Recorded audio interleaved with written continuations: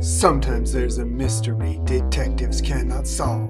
Their problems only multiply, solutions just evolve.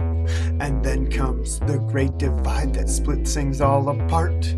Then you need the master, a man with math and heart. He's Abacus the Great, he'll clear up all suspicion. He'll distribute, regroup, solve for X, cause he's a math magician. Add, subtract, multiply, divide, all things which he excels. Polygons, fractions, a man of many spells.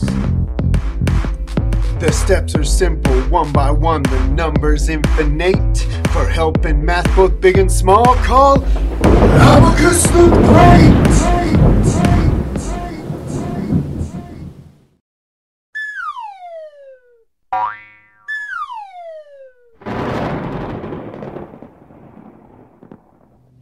Good day, apprentices, and welcome to another episode of Abacus the Great! I thought talking slower that wouldn't happen. Welcome again to another episode. This week, we're going to be learning about two-dimensional shapes. Don't be a square. Stick around as Helix triangulates his way through this week's song. A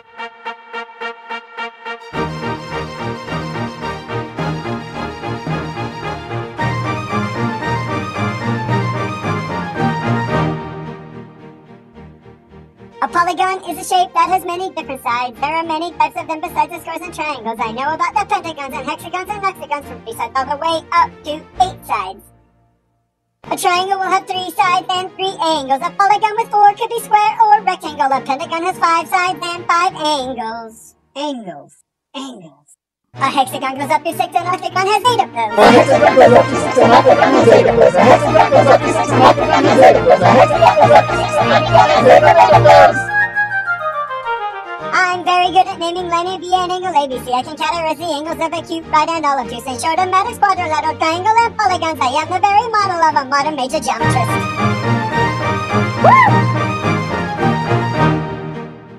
Two-dimensional shapes. There's all sorts of things we're going to be learning about, from sides to angles and everything in between. How about we get to it? To be able to understand two-dimensional shapes, we need to understand these 5 vocabulary words first. Edges or sides, vertices or corners, right angles, obtuse angles, and acute angles. I've drawn a shape here for us to look at to start to learn some of these. The edges or sides are exactly as it sounds. I have marked the 4 edges of this rectangle. Vertices, which is more than one, vertex would be the singular, are the corners of it. Here, here, here, and here. This shape that I have drawn has 4 edges and 4 vertices. The types of angles are going to get into the different kinds of classification, especially when we get into some specific shapes. The first one there, the right angle, is when 2 lines meet and that corner here forms that exact box. A right angle would measure at 90 degrees. An obtuse angle would be like this angle I've drawn here. Any angle that is larger than that 90 degrees. And just opposite of that, an acute angle is any angle that would measure smaller than that 90 degrees, like this one we have drawn for us here. Let's start looking at some of our shapes. The first of the shapes we're going to discuss is a rectangle. Now, that shape I drew in the beginning was a rectangle. So count how many sides there are. 1, 2, 3, 4. So a rectangle has 4 sides. Now, you'll notice that this side is equal to this side. And this side, I'm going to give it 3 dashes, is equal to that side. So that rectangle, the 4 sides of that rectangle, you're going to have 2 pairs of equal sides. The top is equal to the bottom, and the left is equal to the right. The vertices now, you're going to notice we have that same 4 of them. But more specifically, we have 4 90-degree or right angles. So 4 angles measuring exactly 90 degrees. Let's look at one specific type of rectangle, a square. What do you notice about this square that might have been different from the rectangle? All 4 sides are equal. So we could modify this here to say 4 equal sides. If all 4 sides are equal, then it is still a rectangle, but it is also a square. There's a few other quadrilaterals we're going to look at here. Now, quad just means 4, lateral is side. The other quadrilaterals or 4-sided shapes we're going to discuss are parallelogram, which a rectangle is a parallelogram, and a square is a parallelogram. But the thing that makes them a parallelogram is that they have 2 sets of parallel sides. So this side is parallel to that side, which means we could draw them forever and they would never cross. And this side is parallel to that side. We draw them forever and they'd never cross. Now, the thing that a parallelogram might not have that squares and rectangles do is the 90-degree angles. This angle here will be equal to that angle, and this angle will be equal to that angle, but they're not all going to be 90-degree angles. Now, a rhombus is another specific type of parallelogram, and I'm just drawing this by hand here, so it's not going to end up perfect, but we'll get the point across. The thing about a rhombus that makes it special is, like a square, all 4 of its sides are supposed to be equal. I know mine aren't. Bear with me. But the rhombus, all 4 sides are going to be equal. So a square is a rhombus because it has all 4 sides equal. But a rhombus doesn't have to be a square because its angles aren't all 90 degrees. So we classify these shapes based on their sides and angles and those measurements. Now, a trapezoid gets a little bit different. A trapezoid is going to have a set of parallel lines like that. If we continue drawing those, they would go forever without crossing. But the other side of them are not parallel. So if we were to continue drawing those 2 lines, and I'll just do that real quick, they would eventually cross. Because they would eventually cross, they're intersecting rather than parallel. And because those 2 lines would eventually intersect, this can't be classified as a parallelogram because not all of its sides are parallel with each other. This is what we would call a trapezoid. There are different types of triangles we're going to discuss, but the first thing I want you to think about when we say triangle is that tri. I said quadrilateral for all of the 4-sided shapes. What does tri mean? Tri means 3. So I would draw here then a triangle, a 3-sided shape. It will have 3 sides and 3 vertices or corners. There are many different types of triangles. The right triangle is going to be that right angle in the corner. So when we draw out that triangle, that corner down here in the bottom is going to be a right angle, that 90 degrees. Now, an obtuse triangle, that right angle is going to become an obtuse angle. So it's going to be larger than that 90 degrees. We draw that obtuse angle, and then we just connect in the 3rd side. So there we have an obtuse triangle. An acute triangle then is going to be smaller. So we now have those angles that are smaller than 90 degrees. And then the final one, an equilateral triangle, would be like the triangle I drew in the very beginning, where all 3 sides are equilateral. Okay? All 3 sides of that are equal. So we have a right triangle, an obtuse triangle, an acute triangle, and an equilateral triangle. Now, there is one other way that we can classify triangles. Remember, the equilateral triangle was when all 3 sides were equal.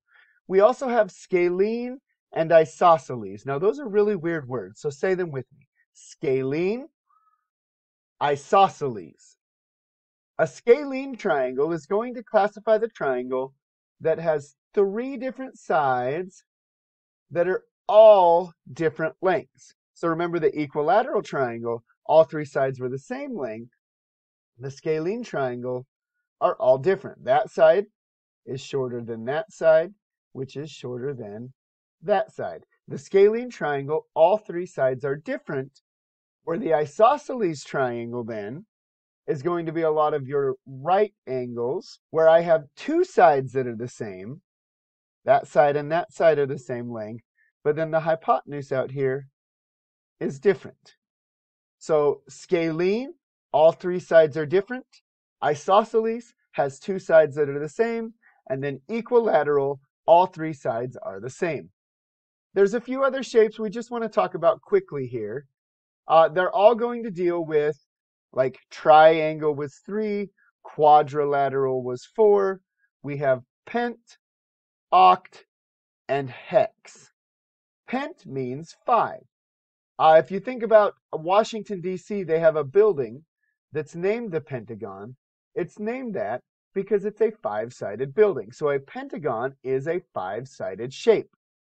Hex means 6. So a hexagon, it's going to be like a rupee from The Legend of Zelda. A hexagon has 6 sides. And then an octagon is going to be like your classic stop sign that you see as your parents are driving you down the road. An octagon has 8 sides. So triangle had 3, quadrilateral had 4, pentagon has 5, hexagon has 6, octagon has 8. That's the long and the short of 2D shapes for this week's episode. Let's go ahead and go to our student question for this week. This week's apprentice question comes to us from an apprentice named Taylor. Hi, Abacus. If I plant 12 seeds in my garden and only a fourth of them grow, how many grew? Throwing some fractions at me, huh, Taylor? There's a couple of different ways we can think of this problem. Ultimately, what we're going to be doing is your 12 plants, and then we're going to multiply that by 1/4. If we know how to multiply fractions, that's easy enough. You do 12 multiply 1, gives you 12 on top. You keep the 4 on the bottom. Then remember, our fraction bar simply means divide, so 12 divided by 4 is 3. If we don't know how to multiply fractions, there is another way we could go about doing this. So let's say we draw 4 boxes to represent the fourths. So there's 1, 2, 3, 4. So that represents my fourth. Now I'm wondering how much 1/4 is. If this whole box is worth 12, then I've got 1, 2, 3, 4, 5, 6, 7, 8, 9, 10, 11, and 12. And now I've calculated that 1/4 right there is equal to 3 without ever actually doing any math at all. So if you planted 12 plants and only 1/4 of them grew, 3 of your plants grew.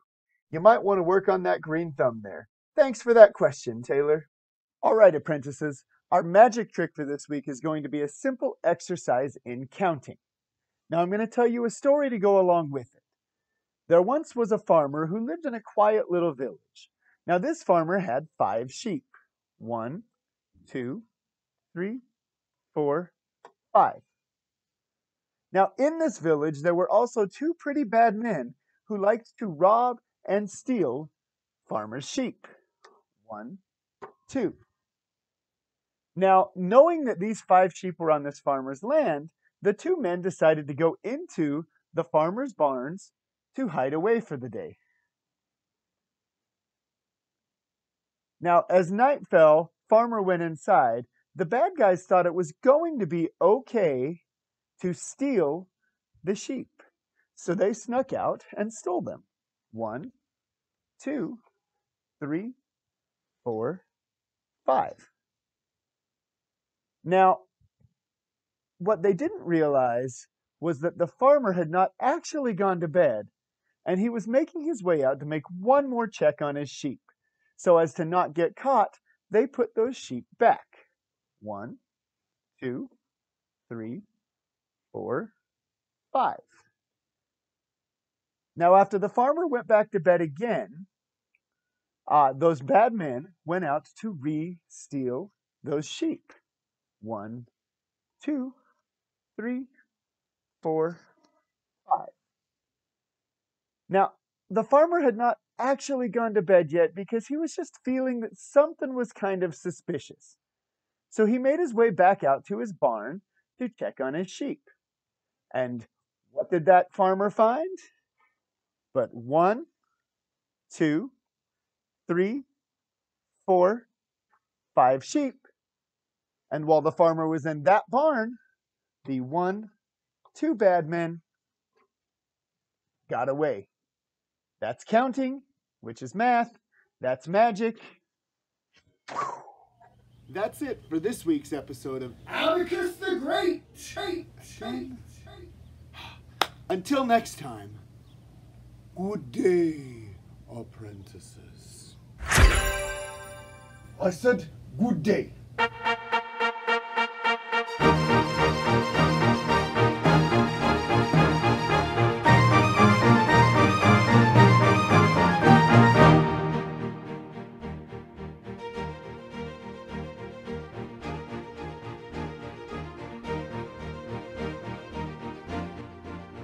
Thanks for watching this week's episode, guys. If you like what you saw, click that like button down below.